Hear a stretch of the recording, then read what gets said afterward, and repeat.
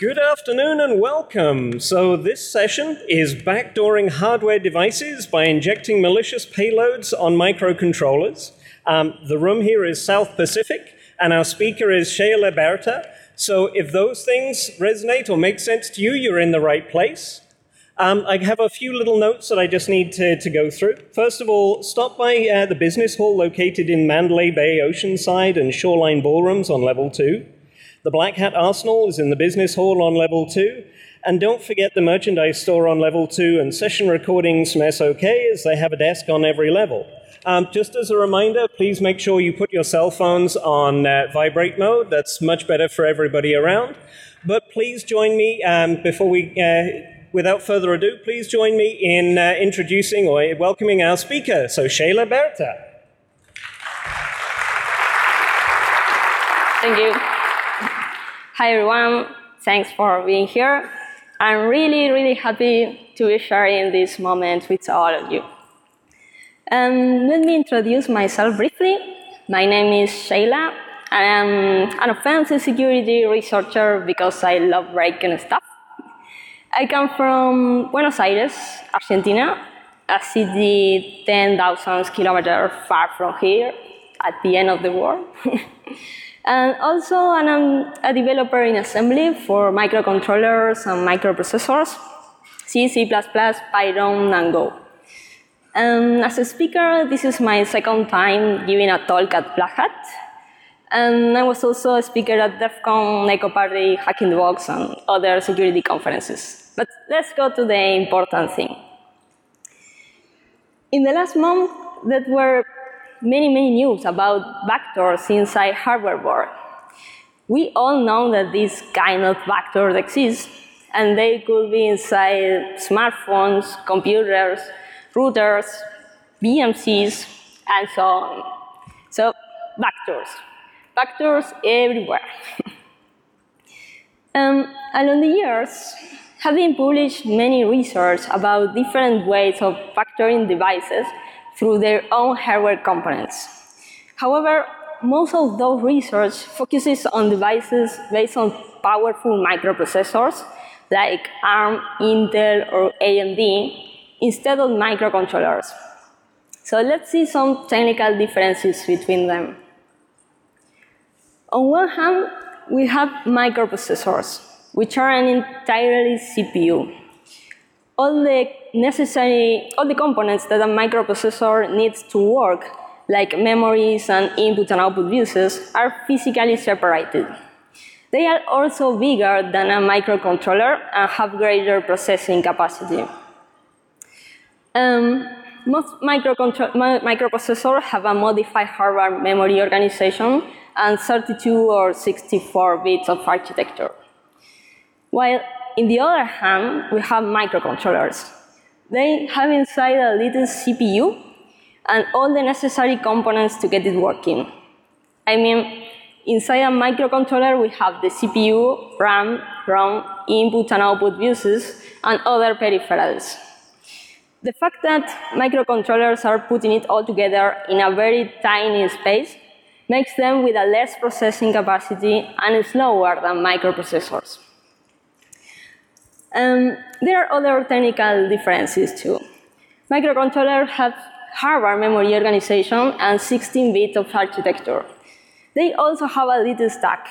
For example, the PK-Team family have a stack able to store up to 31 memory addresses. If this gets overflowed, the PIC will reset itself. Just some information. So, after understanding the main differences between microprocessors and microcontrollers, a question that could arise is why some would use some microcontroller instead of a powerful microprocessor? Well, usually microprocessors are implemented on multitasking devices that need to run an entirely operative system. On the other hand, microcontrollers are used for doing a specific tasks, usually the same work dealing with the same kind of input and output, like automatizing a routine.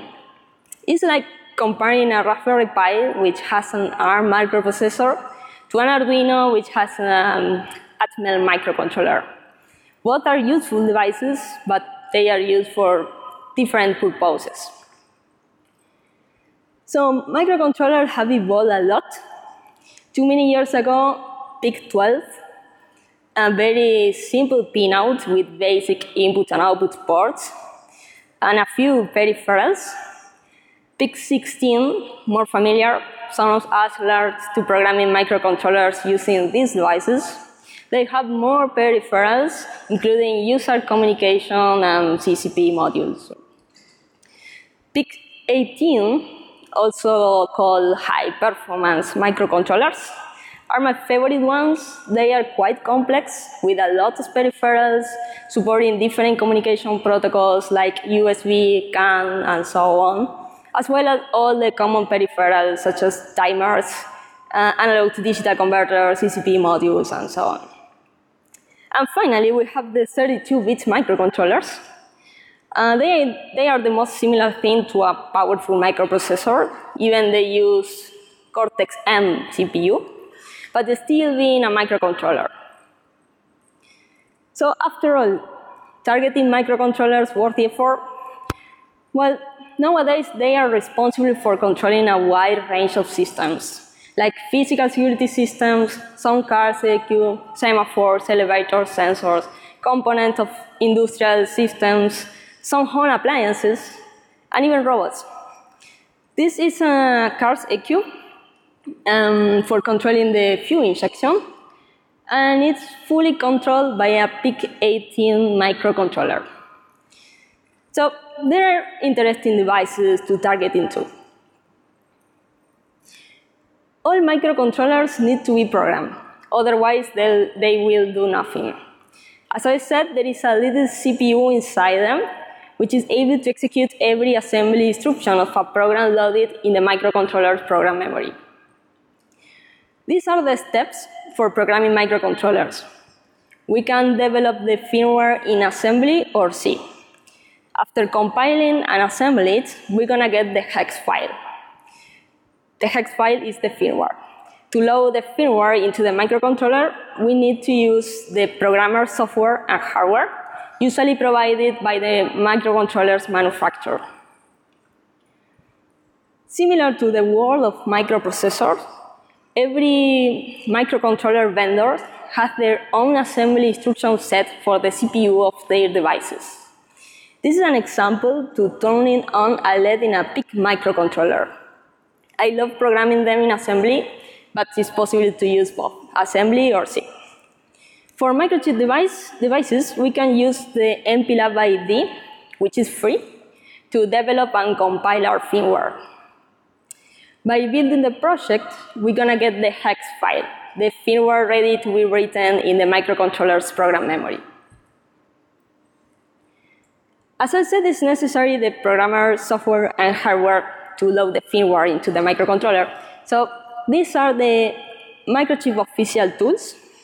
We can use the MPLAB ID or IPE to communicate with the PIC-3, which is the programmer hardware, and load the firmware into the microcontroller. The interesting thing here is that as well as we can use these tools for write the program memory, we can use them for read the program memory. I mean, we can write a firmware into a microcontroller, or we can dump the firmware. So let's see how we can dump the program memory. First of all, this is the memory organization of a microchip microcontroller. We have the program memory, which is where the firmware is, and it's the memory that we will dump. But there are other two memories. The RAM, which contains the SFR, special function registers, and the GPR, general purpose registers, and the ROM memory, where the program can store data that won't be lost after a reset. So the ROM memory and the program memory are non-volatile, while the RAM is volatile. So to make a memory dump, the first step is connecting the target device, the microcontroller, to the PIC-3. There are other tools for doing this process, but I prefer to use the official tool because it works very well and it's cheap. It costs around $40. So here we have an example of connection. And we need to match the pins between the microcontroller and the PIC3 connector. For example, we have to connect the PPP pin of the microcontroller must be connected to the BPP pin of the PIC3 connector, and so on with the other pins. It's very easy. So after that, we connect the PIC3 to our computer through the USB port, and we can open the MPLAB ID to dump the firmware. The first step is we need to create a standalone project in the MPLAB ID and specify what microcontroller has used in our target device. Fortunately, it's very easy to get this information because the PIC model is printed on the microcontroller. And then we must set the programmer hardware. In this case, the PIC3. Finally, we can use this option in the MPLAB ID to dump the firmware into a hex file. The MPLAB ID has a disassembler. So we can load the hex file and then go to target memory view, program memory, and there we're gonna see the disassembly view. There we can find all the assembly instructions of the program with their respective opcode to be executed by the CPU, and also the memory address of one of them where they are located is present too. Let's compare. In one side, the source code, and in the other side, the disassembly view of that. This program, after the start, has 5 assembly instructions, and we can find them in the disassembly view. It's almost equal. The only difference is the access word after some instructions, because port D and thread D are special function registers. They are located at the RAM memory, so the access word means that data memory access is performed. By observing the opcodes, we can map the assembly instructions in the hex dump. They're gonna be in Berta because of the little endian format. Like most microprocessors, microcontrollers use little endian to store bytes in memory. Okay, now that we learned how to dump the firmware, let's see how we can modify the hex file and reload the firmware with something injected in order to alter the original behavior of the target device. When injecting a payload into a binary or process, we need to find a place where our payload gets executed at least once. In this case, we need the same. So the next step is to find a place inside the firmware where we could inject a malicious code or payload. I will explain 3 different injection techniques. The first one is about injecting at the entry point. I mean when the program starts. But where is the entry point? So this is a standard structure of a program for microchip devices. The first 4 sections are self-explained, and they are not important for us at this moment. So let's focus on the reset vector. The reset vector is always present at the address 0000, and is followed by a jump. It's followed by a go to the first assembly instruction of the program, basically the entry point.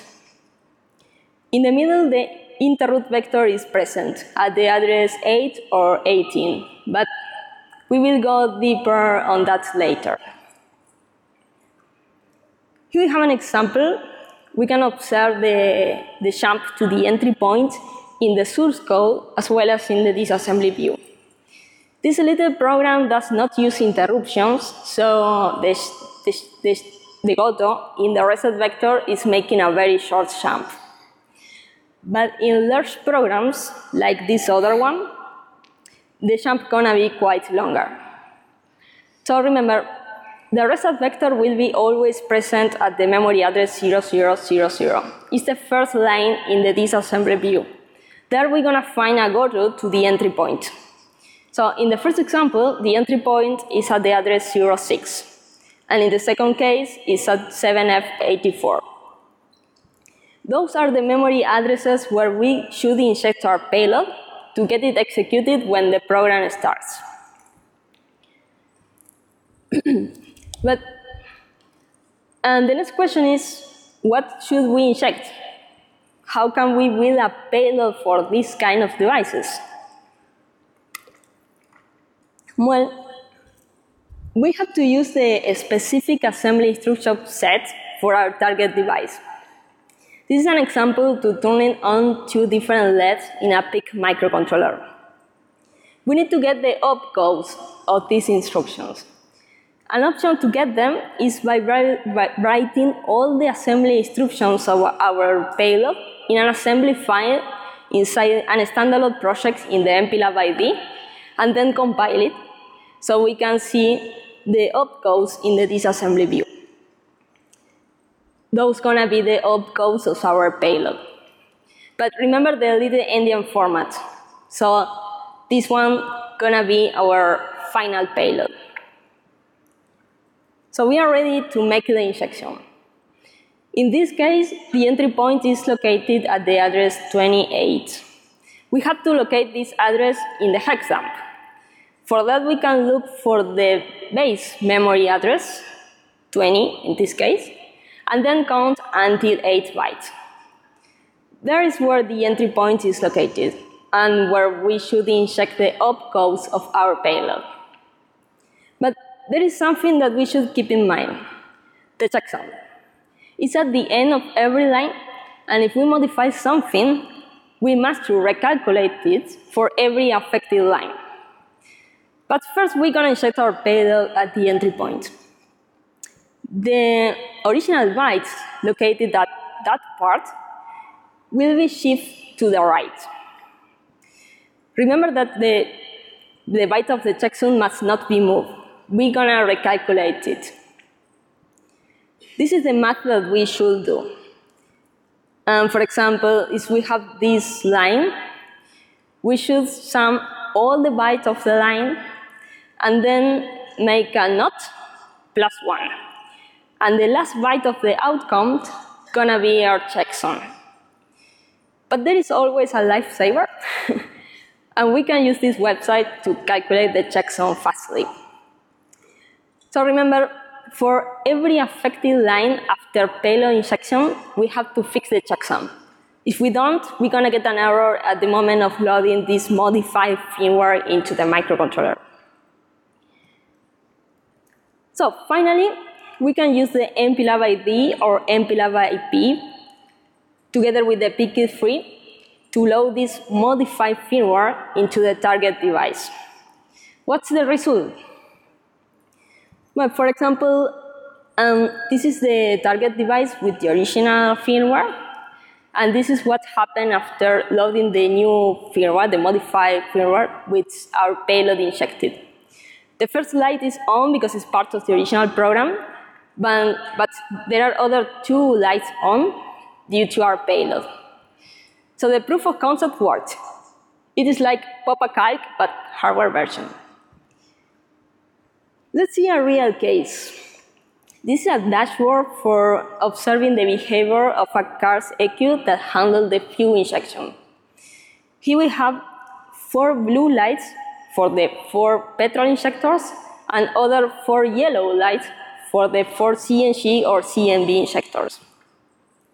In normal behavior, the EQ will start injecting petrol and then switches on CNG. In the firmware of this EQ, the entry point is located at the address 15.2a. I placed a little payload there to modify the right behavior and continue injecting petrol after switching. So the EQ will be injecting both petrol and CNG at the same time. That might not be cool for the car. So let's see a video. That's the car EQ, and we'll start seeing the normal behavior. The blue lights are on because the car starts using petrol. I will speed up the car to reaching out the condition to automatically switch to CNG. That's when the petrol injector stops working and the car is using CNG.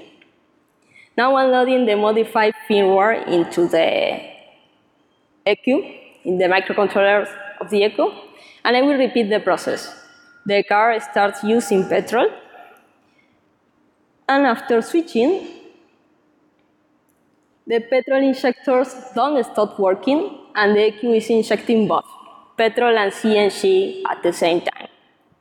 This is just an example, something bad for the car. Okay, let's talk about the second injection technique. Maybe we prefer to get our payload executed not when the program starts, but when a specific action occurs. It might be associated to an interruption. In big programs, there will always be interruption, because most of the tasks that a microcontroller can perform triggers interruptions to alert that something happened. For example, the internal timers, analog to digital converters, CCP modules, transmission and reception peripherals, as well as other peripherals of the microcontroller. This is the execution flow when an interruption occurs. No matter what the microcontroller is doing, when an interruption is triggered, it will jump to the interrupt vector at the address 8 for high priority interruptions, or 18 for low priority interruptions. Once there, a procedure known as polling is used for detecting who triggers the interruption. It was the timer, was the CCP module, or who. After detecting who was, the corresponding coroutine is executed. The red fine instruction at the end will throw back the program counter to the main code at the memory address immediately after the instruction executed before the interruption occurs. Some of the special function registers aim interruption handling. If a program is using interruptions, the bits GIE and PIE of the intcon registers will be set to 1. In assembly, it looks like this. The BSF instruction is used to set to 1 a bit of a given register. So when we dump a firmware, we can look for these two instructions in the disassembly view to know if interruptions are enabled in our target device. For every peripheral that could trigger an interruption, there are 2 bits inside a special register: the interruption enable bit and the interruption flag bit. As example, we can quote the timer 0. If a program wants to use this peripheral, this timer, the bit TMR0IE must be set to 1. When the timer triggers an interruption, the TMR0IF will be automatically set to 1. While not, this flag will be to 0. Due to the fact that in the latest microcontrollers there are too many peripherals, the special registers Pi1, Pi2, and even Pi3 have interruption-enabled bits for different hardware peripherals, and the registers PIR1, PIR2, and PIR3 have their respective interruption flags. So, as I said, a procedure known as polling is used at the interrupt vector to detect who triggers the interruption. For doing this process, is used the BTF-SC instruction for testing the value of the different interruption flags. In this example, we have 4 peripherals that could have triggered an interruption. The polling process will start testing the flag of one of them. If the flag is set to 1, the call below will be done, jumping to the coroutine that must be executed every time that this specific peripheral triggers an interruption. If not, the polling will continue until find the flag set to 1. In the disassembly view, we're gonna see something like this. So, by inspecting the polling, we are able to know what peripherals are being used for our target device. Remember that the polling process will be always located at the address 8 for high priority interruptions or 18 for low priority interruptions. If we do zoom in one of the interruption flags, we observe that the bit 5 of the peer 1 register is being tested. But what is the bit 5? If we look at the datasheet of our target device, we found that the bit 5 of the peer 1 register corresponds to the RC interruption flag. This is used by communication peripherals. When the microcontroller receives data, this peripheral will trigger an interruption that will set this flag to 1. In the polling process, if this flag is set to 1, the call will be done, and a coroutine located at the address 48, in this case, will be executed. Such coroutine will be do something with the data received by this peripheral. So, by inspecting the polling, we not only know what peripherals are being used for our target device, but we can get memory addresses where we could inject our payload. For example, if we want to do something when the microcontroller receives data from a communication protocol, we have to inject our payload where the RC interruption routine begins. In this case, it's at the address 48. Or if we want to do something when the timer 0 triggers an interruption, we should inject at the address 4E, and so on. The idea is be able to modify the original behavior of the microcontroller when it's using its different hardware peripherals. Let's see an example of backdooring the user communication using this injection technique. The first step is locating where the RC interruption routine begins. By inspecting the polling, we got that in this case, the memory address is 48. We have to locate this address in the hex dump. So we can look for the base memory address 40 and then count until 8 bytes. There is where the RC interruption routine begins and where we should inject our payload. But what payload? We'll cook a payload that makes a reliant of the received data to a transmission port that we are able to monitor externally. I mean, the microcontroller will receive data from anywhere, and it will trigger an interruption. At that moment, our payload will get executed, and we will catch such information and relay it to us. In my case, I will use a USB interface because it's easier to show you what happened, but it could be a wireless module too. This is our payload. First, we catch the received data and we move it to the W register. Then the transmission is enabled, the operation mode is set as asynchronous, and the TX pin, the transmission pin, is set as an output. And finally, we move the received data in W to the TX reg. Anything written in this register will be transmitted through the TX pin to a USB or wireless module. These instructions could vary a little depending on the target device. These are the opcodes of every assembly instruction, and this is our final payload. So, we already know at what memory address we have to inject. In this case, the RC interruption routine begins at the address 48. So, we will place our payload there. Let's see what happened. In the next video, you're going to see a hardware board receiving data from a smartphone. That's when the interruption occurs and the data is relayed to a USB interface. The modified firmware was loaded. The backdoored firmware is loaded in the microcontroller's program memory, and we are listening to a USB interface. So we're going to send a test message to the board.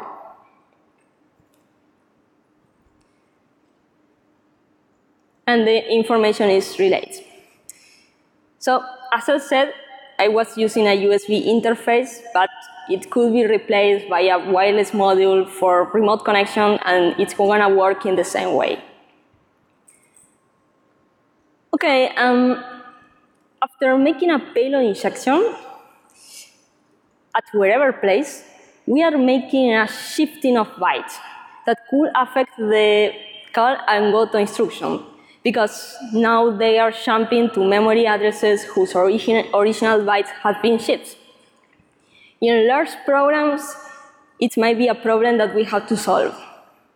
For example, in the graph, we can observe a call jumping to the address 10, while after payload injection, it should be jumping to the address 16. We have to fix this to avoid a flow corruption. These are the opcodes of the go, call, and NOP instructions. In TIC18, the instructions are 16 bits in length. 8 bits are used for the opcode, and 8 bits for the address where it has to jump to.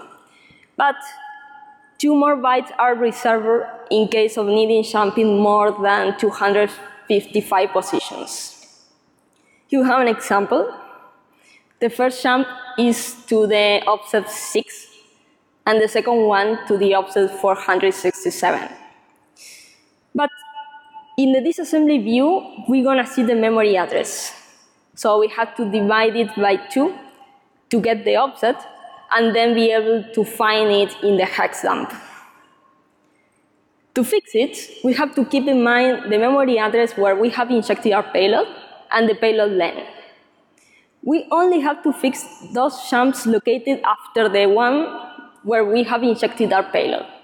For example, if we injected at the memory address 48 and we have a call 56, we have to recalculate the jump, making a sum of the original memory address plus the payload length.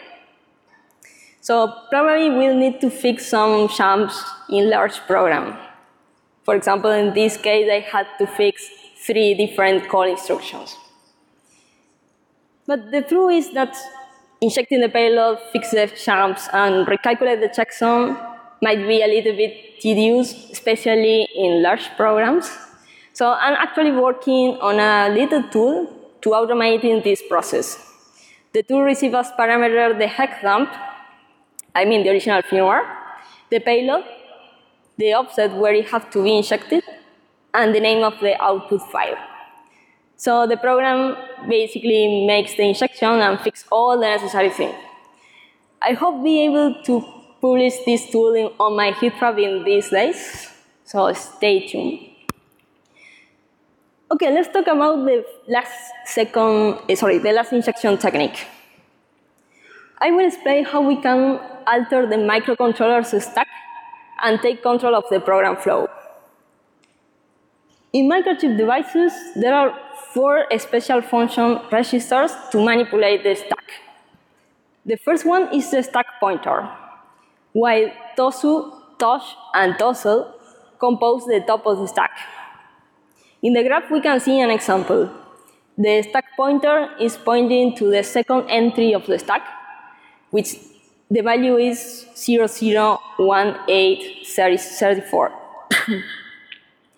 In practical implementation of these registers, first we should increment the stack pointer and then write the TOS registers with the memory address where we want to jump. And finally, execute our return. This is how it looks in assembly. First, we increment the stack pointer, and then we write all the necessary values to the TOS registers, in this case, to jump to the address 00C72. And finally, is the return. In the disassembly view, we're going to see something like that. When the return is executed, the program will jump to the memory address 24, in this case. From this example, we can get the opcodes of these instructions. Regarding payload injection, at this moment, we have 2 alternatives. On one hand, we could inject our payload everywhere in the firmware, and then write the DOS registers with the corresponding memory address. Or, well, we can make a ROP chain, writing the DOS registers with memory addresses from part of the code that we want to execute. I mean, create the payload with instructions already written in the original program. This is an example of ROP chain. At the left, all the memory addresses of our ROP gadgets. That means the memory addresses from the parts of the code that we want to execute. And in the other side, all the necessary opcodes to write the memory addresses in the stack. Those opcodes, including the final ret, will compose our payload. Microcontrollers use a LIFO stack too. So the first gadget to be executed will be the one located at the address 28 in this case. It's the last one injected in the ROP chain. This is an example of gadget. It starts at the address 40 and ends at 46 with ret W. All the ROP gadgets must end in a return or ret LW to continue executing the other gadgets in the right way. So let's see a demo. In the next video, you will see a light turning on for every gadget of the ROP chain being executed. It's a nice way that I found to show you what happened. So, 8 gadgets of the ROP chain being executed. Of course, there could be less or more. It's just a nice way to see the effects. Okay, finally, let's talk about program memory protections. From a security point of view, we cannot avoid that someone overwrites the whole program memory of our microcontroller, but we could protect it from memory dumps and with that avoid payload injections. At the beginning of the programs, before the main code, it's necessary to set some configuration bits for microchip devices. And among those bits, there is the code protection bit. But if we enable only these ones, our program won't be protected against memory dumps. I mean, if you assemble your program with these configuration directives, memory dumps will still work, and someone will be able to disassemble your program. To preventing memory dumps, we have to use the boot protection. It is the CPB bit, and also the data protection is useful too. So with this, by enabling this specific configuration bit, memory dumps won't work. And if someone tries to dump the firmware of your program, the hex file will contain only zeros, as you can observe in the picture. So conclusions. Backdooring microcontrollers is possible, and there are some interesting devices to target into. I explained 3 different injection techniques. I wrote a white paper that explains each one of them with details. It's going to be published in the Black Hat website together with these slides. And though I focus on microchip, I think that most concepts can be extended to other vendors. So finally, okay, this broke.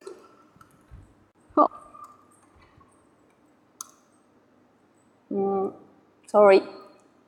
This looks like this doesn't work anymore. Yes, the clicker is died. Okay, no problems. The slide is only that I want to thank to Sol and Nico Weissman for their help while I was writing the white paper, and to the people of Dreamlab for all the support. And thanks to you.